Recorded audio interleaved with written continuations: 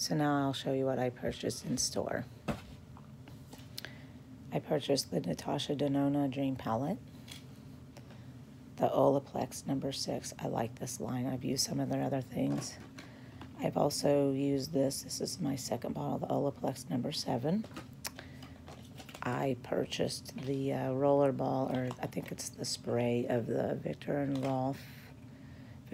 Rolf Flower Bomb Ruby Orchid. This smells so super good.